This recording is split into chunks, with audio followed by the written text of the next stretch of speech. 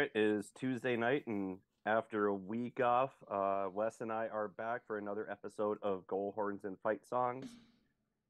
Last week was a little bit challenging for both of us, and I'm just going to throw it out there for anybody who stumbles across this. We did lose one of our co-stars as he has been seen in a few episodes popping his head up. Briz, unfortunately, did pass away, so I was dealing with that. And then Wes had some other things, but just wanted to shout out to Briz, the movie star that he was, or at least he thought he was. And that's why we missed last week, but we're back again this week with something more to talk about. Yeah, I had a sick baby last week. She was so thrilled. I can imagine. How many shirts did you have to wash up from throw up? All of them. No, actually, I think she only threw up once the last time she was sick. This last time she was sick. The first time she was sick, it was a bunch of them. So. Well, at least the number is going down. Yeah, we're at the wait it out and hope they get through it phase of parenting, because there's not much you can do for a baby under 6 months as far as medical intervention goes. This is true. Not that I know from experience, but I believe it. So, quick, be a lighthearted show. No real NCHC news. Plus, we're not going to be here next week for the 4th of July holiday. Not that there'll be too many fireworks going off, hopefully, as it's a Tuesday night, 4th of July, but I'd still rather not have to fight with the sounds of a war zone outside as we're trying to get this done. So we'll just skip next week and jump back into it on the 11th. Yeah, that sounds like a plan, and I'll be driving back from up north, which it's weird saying up north, but because that's where I'm from. But yeah, I'll be driving back, and don't know what time I'll actually get back on the 4th. I guess first thing we could do, though, since it was the last episode, I don't think we've talked about any of the champions yet, but 11 former NCHC players hoisting trophies across the three big leagues of professional hockey in the ECHL, AHL, and NHL. So congrats to all the guys who were part of those teams. Yeah, and I think I didn't watch, I don't know if you did, but I don't think either of us watched the ECHL, but we did watch the AHL Game 7, Coachella Valley versus the Hershey Bears, and first time since 1950, was it 52, that Game 7 went into overtime, and friend of the show, Ethan Frank, got an assist on the game-winning goal with about, I don't know, three and change left in the first overtime. Yeah, he really made up for taking that penalty early in the overtime period. That was a bad one. I mean, it happens, but he came back and got the assist on the game-winning goal and played well for the most part throughout the whole game. So big part of that team. I mean, really, I don't think there was any bigger part on that team though than Hunter Shepard playing extremely well in the crease at that entire series. Yeah, the only game I got to see was Game 7, but I was following along with the other games and even really all playoffs along. Like, he stepped up when he had to after a troublesome game and came back and got his team wins when they needed him and really fought his way to that finals and was named the MVP of the playoffs, and well deserved. Yeah, I think it was well deserved too, and that was the only game that I saw. But how he played, I missed, I think, most of the first period. I might have caught the last little bit of the first, but he just kept the team in it, and he gave them a chance to win, and that's what he does. He steps up in big games. That's what he's done his whole career. So for all the Washington Capitals fans, you have at least a couple good prospects to look forward to in the coming years with Hunter Shepard and Ethan Frank. Yeah, I mean, Ethan's play this year earned him a look next year with a 2-way contract. that he signed midway through the year, and really just an incredible first full pro year for Ethan across the whole season. Like, he really stepped up his game and showed that he belongs there and earned himself a look at the next level. So we'll see what his future holds, and if he makes the team and there's a Capitals jersey with his name on it, it'll end up in my closet at some point in the season. And I feel like he's got to be on that short list of players for if somebody goes down with injury or they just need a change. He has to be on that short list to pull up. Obviously, if it's a defenseman, probably not going to pull him up, but any forward, I think he'll get a look. Yeah, and should definitely get a look out of camp. The way he's been able to adjust to every level and just continue to develop into a great forward, and the kid's got wheels for days. Yeah, that's been proven time and time again. Like Game 7, I don't know how many times he just broke away from everybody and then or chase somebody down. Yeah, and then sets the record for fastest skater at the All-Star competition this year for the AHL, which would have, I think we brought it up, it would have beaten the NHL record as well. Yeah. So, kid's got wheels, he's got hands, not afraid to do the work. So, looking forward to see what he can do next year and at the next level once he gets his shot. Yep. That'd be good. And then, a couple other guys from the on that team were Shane Gersich from UND. I think he has now a national title to his name, a Stanley Cup championship to his name, and the AHL trophy, the Calder trophy. It was either him or was it him? I'm pretty sure it was Shane that they mentioned that for. Well, let me double check.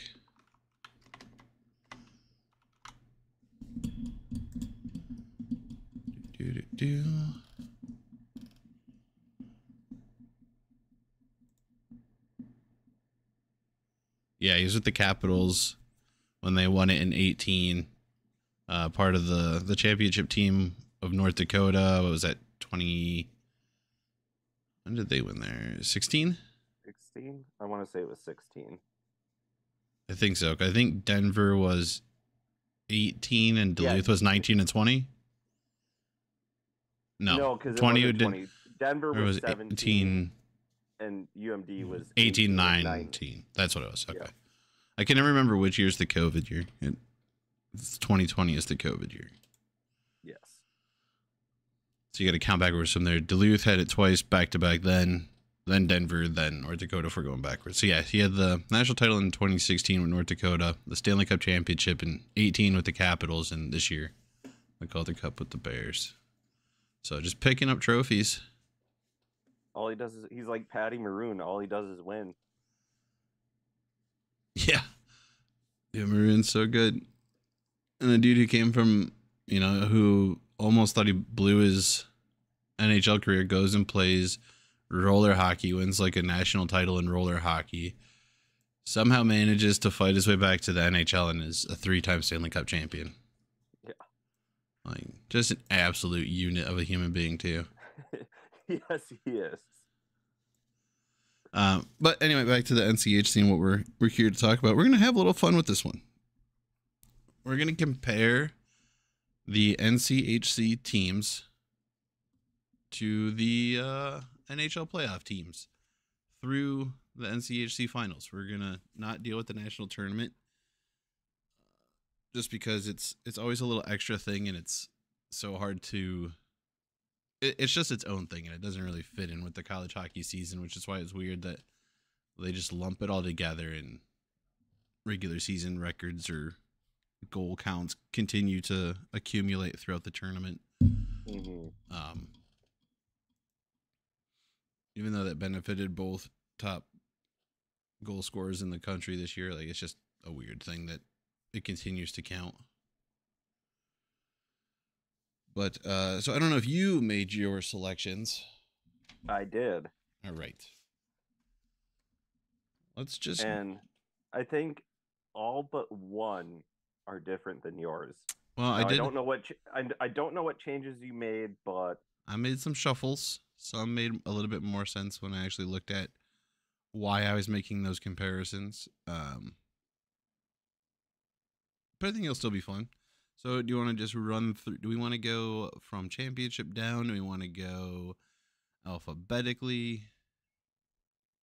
I mean mine is just a random order, but I can figure out. So we could do alphabetically. That's what we normally do, so might as well. All right. So we'll start out with the Colorado College Tigers. This one seems pretty obvious when you really look at it. Uh, but I think they most compare it to the Florida Panthers this year. Both teams lower seeds in the tournament who had to fight through, the 1 and 2 seeds to get to that championship game, both failing to hoist the big prize at the end of it, but maybe surprise some teams. Played extremely well, had a goaltender who was able to steal some games and show up in big spots, have talented guys who showed up at the right times and got those clutch goals to win when they needed to, and get the Tigers to the NCHC finals this year. And for me, I might have done it a little differently than you. Part of it might not have been quite understanding the assignment, but I compared them to the New York Islanders. And yes, the Islanders do have a very good goalie in Sorokin. He was up for the Vezina last night. Um, did not win it. And they have some talent, but it's just been so long since they've had success, and they're kind of there. They might get a playoff series win here or there, but they're more that bottom rung. They like if they get out of the first round, great. Um, but they just seem like a team that's happy to make the playoffs, which in the NCHC, of course, everyone does. But that's how I compare them. They're just kind of more that bottom rung, but they have that opportunity and that potential to win a playoff series. It's just more likely to not happen than it is. And staying in Colorado, we have the Denver Pioneers, who were the number 1 seed going into the tournament. I associated them with another number 1 seed, that being the Boston Bruins, who were, maybe a little bit shocked by the Florida Panthers, much like the Denver Pioneers were by the CC Tigers in the second round of the playoffs this year, in the semifinals. Again, it's a team that I think a lot of people were kind of expecting to, if not win the NCHC tournament, to at least make the finals, knowing who they were playing and what the path was going to be for them. They did take care of Miami in the first round pretty handedly, but again struggled with Colorado College, who they had manhandled for the better part of a few years now, and it was like I think Colorado College's first win in the last 8 games against Denver, them getting past them to get to the finals this year. And a little bit shocking, much like what we saw with the Boston Bruins, is just maybe not so much the collapse, the same level of collapse, but I think it was similar in those two teams. You could see a little bit of a comparison there. Yeah, and that's the one that I knew that we were going to have the same. That I don't think there's any way that you can't compare Denver to Boston, especially with what they did this year. Boston was far and away the best regular season team. Denver was that this year. I mean, they just seemed like that this year, especially early on in the season. Disappointment come playoff time, but I mean, it's pretty self-explanatory. Denver, Boston, great teams, both regular season, playoffs disappointment. There's not much else to say for me on there. Next up, we go all the way to the easternmost team with Miami University. I have them compared to the old Winnipeg Jets. That's right. I did have that one the same in that kind of It made sense. They get to the playoffs. I mean, Miami, because every team makes the playoffs. But it just seems like every time they make it there, they struggle harder than they did during the regular season. And maybe it's because they have to play a top team every year. But Winnipeg was also the only team to be swept in this year's playoffs. So that's the comparison there.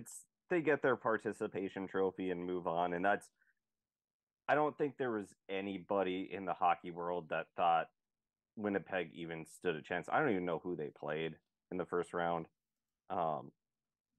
But yeah, it's like, thanks for coming, move on.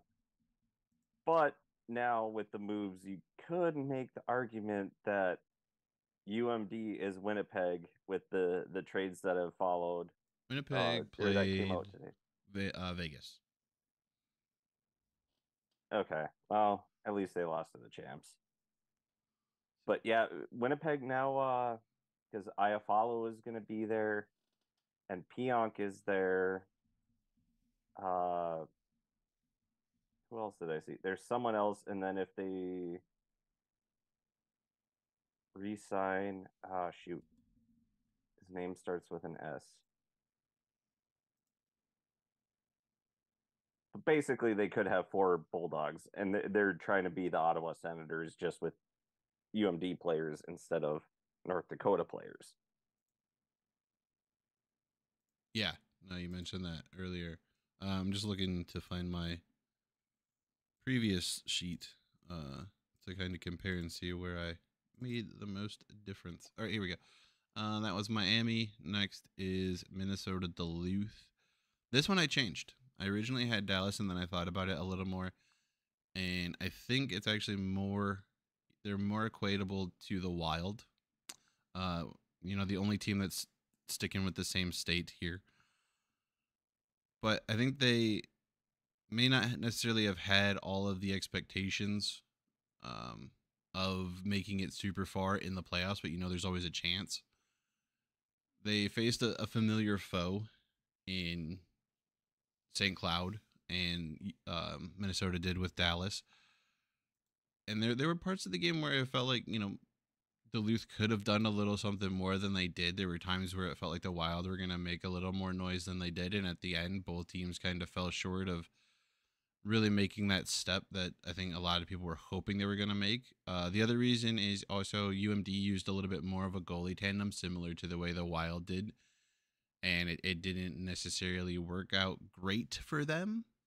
And there was a lot of question. I think there were some question marks in the back end of who was going to be the consistent starter for both teams in the playoffs and throughout most of the season. So that's why I picked. I switched Duluth to the Wild and put someone else with the Stars. And so this is where I kind of, maybe not knowing the assignment, whatever, I went for more historical aspect in comparing the teams, and I compared UMD to Tampa because not for their style of play, but the more recent success. And then Tampa did have some high expectations, but the drop off this year as far as how well they did in the playoffs, and that's, as I was looking through the teams, that's how I was thinking about it was, okay, who's had the most recent success, but who had the most drop off during the playoffs. And so I went with Tampa for UMD because you had the back-to-back national championships. You probably could have had a three-peat. And then the last couple years with Colorado winning it last year. And then Tampa not having living up to the expectations that they did this year. That was my comparison, but I see your reasoning too with how you did it, where I didn't have a whole lot of expectations. If we got out of the first round, great, but I didn't think that we were going to beat St. Cloud. Yeah. Now, I mean, I can definitely see the Tampa thing too. I just started looking more at like who can I really compare each player to? I can compare the goalie situation a little bit closer. Uh, some young guys stepped up, like Dominic James stepped up for Minnesota Duluth again. Maybe you could kind of say he disappeared in the playoffs, much like Kaprizov did for the Wild.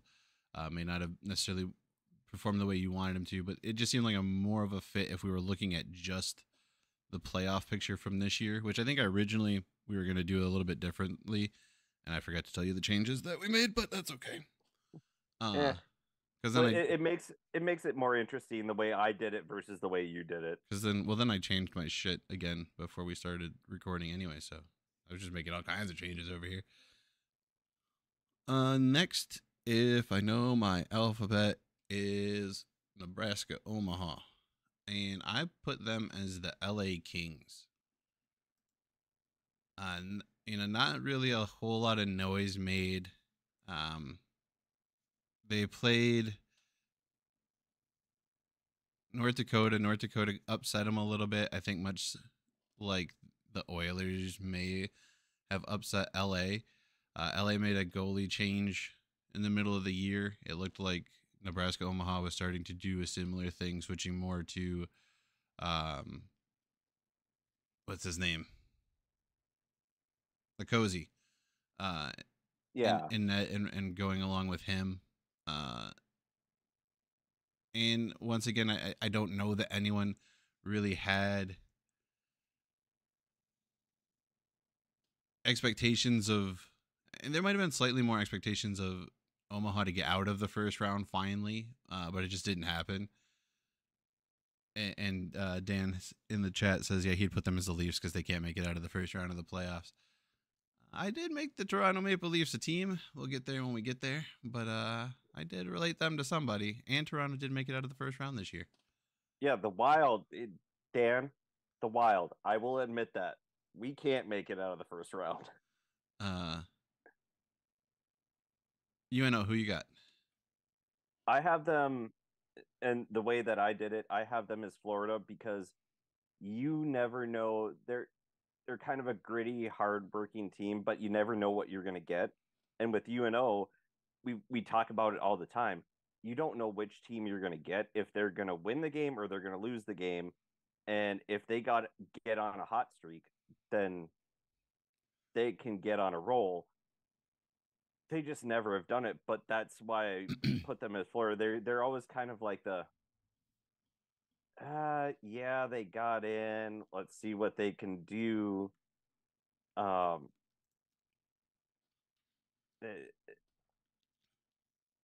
Florida just kind of had that Cinderella slipper on them for a long time, and that was my reasoning for that. Is Florida was gritty. They can compete in every game. Florida just happened to win a lot more games than Omaha did. Yeah. Next up is North Dakota. I changed here too. I originally had the Oilers, and then I realized that there wasn't really a single player who stood out on North Dakota the way that a Connor McDavid does, or a line that really stood out like the Connor McDavid-Draisaitl tandem when they're together. It was really a down year for North Dakota production-wise. I ended up switching them to the Dallas Stars. They both make it through the first round. North Dakota upsets Nebraska Omaha to make it through and fall to St. Cloud in the semis. They have they had a goaltender come in and perform moderately well. If he got lit up, kind of like Ottinger did a few times. There wasn't a whole bunch of consistency to the North Dakota team, and there really wasn't a lot to Dallas either, aside from their power play.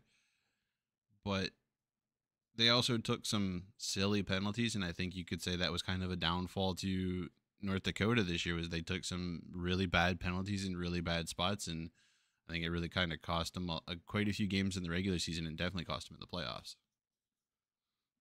And I have North Dakota as Carolina.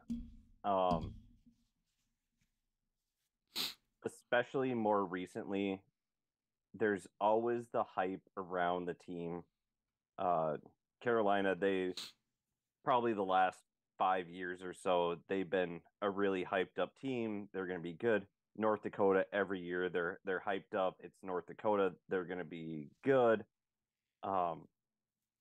Carolina did prove better in the playoffs this year than North Dakota did in a sense, but just the letdown factor that they've had in the last few years where we're going to be good, we're going to be good, and just not getting things done. Yeah, they both moved on past the first round, but both teams feel like the hype factor is more than the product that they're producing on the ice. And so that's why I put North Dakota and Carolina together, because it the expectations are so high every year, especially recently, and they just don't deliver on those expectations. Yeah, no, I mean that's a good comparison too. Um, and then we got the last two here with St. Cloud first. Again, this one was a pretty obvious comparison. I compared champs with champs. Uh, compared them to the VGK Knights. Or VGK. Yeah, Knights. Good job. That's like saying ATM machine. Just freaking real smart over here. But they had they had goalie issues. I mean, St. Cloud didn't really have goalie issues, but they had a tandem that was rocking all season long, and it didn't really seem to matter who was in net. They were finding ways to win games. Vegas went through 5 goaltenders in the playoffs, and no matter really who was in net, they found a way to win a game and outperform the other side. They had experienced players who showed up. Okabe, with that overtime goal, I think to win the game against North Dakota, because I think they kind of pulled away a little bit on Colorado there. Yeah. In the finals, but I'm pretty sure the semifinal game was an OT game between St. Cloud and North Dakota. But they just had the right guys show up in the right times, and you can make comparisons to players and who played well and how well they played. But they really seem to be similar to the Vegas team, and just no matter what obstacle was thrown in front of them, they were finding a way to overcome it, and it was their trophy to win there. For me, yes, they did. They won the NCHC tournament, but overall, I compare them to the Oilers, because they've had the talent, and I was also going further than just the NCHC tournament, but they have the talent. The talent is there. They had the top lines, and I don't know why I can't think of his name right now, but the kid that was a 2-time transfer, that was one of the leaders on St. Cloud's team. Crookshank. Yes. Former Tiger, former Gopher. Yep. And they have the talent. They always feel like they're right there, but they just can't quite get over the hump. And that's how Edmonton feels right now to me, is they have all this talent, but they just, I mean, they're so close, and they just can't quite get over that hump. You could almost say the same thing comparing them if we were sticking with just the NCHC playoffs. I mean, that's another reason to compare them to VGK, though. Because it was a team that, they'd get so close. Their very first year, they make the final, the Stanley Cup finals. They don't get there. Or they don't bring it home. They stumble a little bit. They get super close a few more times, a couple more times. Can't get it done. This year, they finally get it done. And it felt similar to what we were seeing with St. Cloud the last few years. Just we're right there every time. Stumbled at the end a little bit, whether it was not making it out of the first round or not making it to the finals or losing in the finals, whatever it was. But they did it this year and took home I think their second Frozen Face-Off championship. I believe it was their second. But then the other thing, too, is Edmonton isn't running away with the Pacific Division. St. Cloud hasn't been running away. They've been, the last 2 years, they've been the 4 seed. So they're very similar in that where they sit in the playoffs, and you have some expectations. They're a very good team. It's just, what will they do? And they usually I would say probably just live up to expectations in the sense that you don't think they're going to go all the way, but you don't think they're going to get bounced in the first round. They probably will make the championship, but they just don't have that one extra game in them. Yeah, no, I mean it's a fair comparison for sure. Last but not Now, last but not least, this one might anger some people on my side of the wall there. I kind of left a little teaser there saying I did relate the Toronto Maple Leafs to somebody, and there's only one team left to talk about, and that's Western Michigan. And I said they were the Toronto Maple Leafs of this year's playoffs. Yes, the Maple Leafs did finally make it to the second round. Western did not make it to the second round, but Western had that top line that was good all year long. That top line of Sass and McAllister and Poland. They got decent goalie play from Rowe, but just couldn't put it together, much like the Toronto Maple Leafs seem to not be able to do in the playoffs. They got that top line, or those top players in Matthews, Marner, Tavares, Ryan O'Reilly. There's big names, and I think Western had some players who made themselves big name guys. But for whatever reason, when the lights were on, they stumbled through and they did not play how we were used to seeing them play most of the season, and looked a lot more like some Maple Leafs than they did a really good Bronco team. And that is my comparison. and I mentioned it earlier, Western Michigan, I compared them to the Wild. They're a team, yeah, get out of the first round maybe, but like you were saying, our stars went away. And style wise, that this is probably the closest where it's more of a gritty style other than the top line uh, for Western. We were trying to play a more gritty style of hockey. And to me, there's now I'll cheer for Western and I want them to do well unless they're playing UMD, but I just don't have high expectations for them. Just kind of like I don't have high expectations for the Wild. And Kaprizov could score 80 goals. Great. What's he going to do in the playoffs? He was playing hurt this year, but Foligno went away basically the whole year. Hartman didn't do anything. Like Freddie Gaudreau was one of our best players who he hadn't done anything. So I compare the Broncos to the Wild just with how they played this year because they had a really good season, second year with over 100 points. Well, what did that get you? Nothing. A first round exit. Just like the top line for the Broncos. Yeah, I mean it was a slightly disappointing playoffs for sure, and really into that NCAA tournament. Not great, but I mean there's still.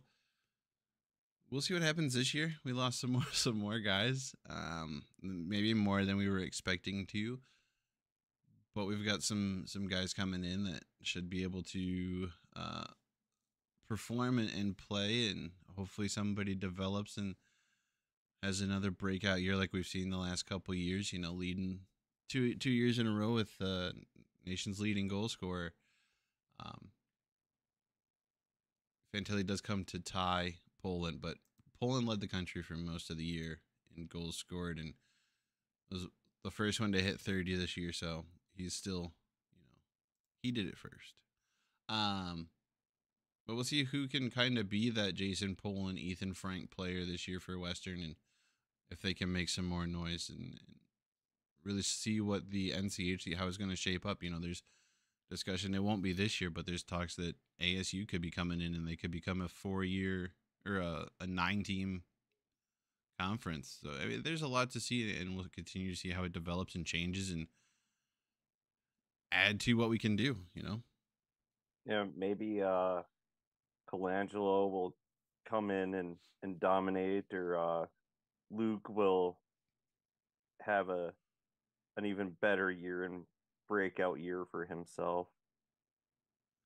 Those two players, they could get on a roll and they could be a tandem much like McAllister and Poland were last year, or Ethan Frank and Drew Orad were the year before that, because both times that a player's led the country in goals, they've had a really good center with them too. And Luke's a solid center and makes some great plays on off the draw, and we saw that. Well, we saw the replay of that against Minnesota Duluth, because we didn't actually get to see the real play because they wouldn't stop showing the replay of a Duluth goal. But right off the rip, wins the face off and gets behind the defense and buries one. So he's got the hands, he's got the skills, and he wins draws and gets his team going in the right direction to start a possession. So it'll be interesting to see if those two guys end up on the same line and how they gel and cohere in what the team looks like. I'm excited for it. I can't wait for freaking college hockey to be here already. I like the summer, but I just kind of wish the hockey season was starting already. I freaking hate the summer. It's hot. There's nothing but allergies. It's not hockey season. That's a personal problem for you. Give me winter when everything's frozen over and I can breathe and there's hockey. Well, maybe if Canada wouldn't just decide to set itself on fire. That's the issue. Hey, don't flick your butts outside your windows when it's dry outside, or really ever. Those things can start forest fires. And I swear to God, if that's how this thing started, that dude needs to be in jail for the rest of forever. Thanks, Smokey the Bear. Hey, sometimes that's how forest fire starts. Or, having some stupid gender reveal and blowing shit up and causing fires like they did in California a couple years ago. Yeah, but if he blew something up... That was literally how one of the forest fires in California started a couple years ago, was someone being an idiot and blowing something up to show whether or not their baby had a penis or not. All right? It's stupid. Don't do it. If you're going to blow things up, do it in a gravel pit. Yeah, sure. Yeah, then nothing will start on fire there. Allegedly. Just don't use too much tannerite. It's fine. All right. Not that I'm an expert or anything. I think we pushed that as far as we could. I think that was a pretty fun topic to discuss during the off season. I think we should do this again next year, honestly. It was fun. I think so too. The draft is tomorrow and Thursday. Yep, tomorrow. He said questioningly because he doesn't really know for the NHL. Yeah, it's tomorrow on national television, and then Thursday probably NHL Network and wherever you want to find it. But I know the first round is nationally televised. I think it's TMT here again, which I think I messaged you this last night. I think one of the best things they could have done for the awards was have Biz on there, because I don't think he looked at the teleprompter once and he was just himself, and it was phenomenal. Connor Bedard, I kind of want it. He has a very punchable face and he has zero personality, doesn't want to have fun. And then you have Linus Ullmark, who is putting on a bachelorette sash that says Vesna and wearing a tiara, running around the arena. So I think that was one of the best things they could have done, though, was have Biz just kind of be himself and make it entertaining for the fans. Oh, for sure. I think when those guys' real personality comes out, it's 100% more enjoyable than it being forced and silliness. So,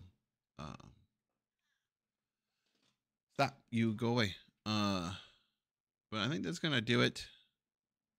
Again, no episode next week. Enjoy the 4th of July. Be careful with those fireworks. Don't start any fires. Don't pull a Jason Pierre-Paul and blow your fingers off. Yeah, keep all 10 digits. Well, all the digis are needed. Unless you're Rhett Kingston, who, is scoring goals with only 8 digis. But not everyone's that talented. So just keep them all if you got them. Keep what you got. Don't try and lose any. Other than that, I think there's just one thing left to say. Pucks on net, good things happen, like goal horns and fight songs. Until the next episode, which will be July 11th, we're out of here. Enjoy 4th of July. Have fun with your friends and family. We're out.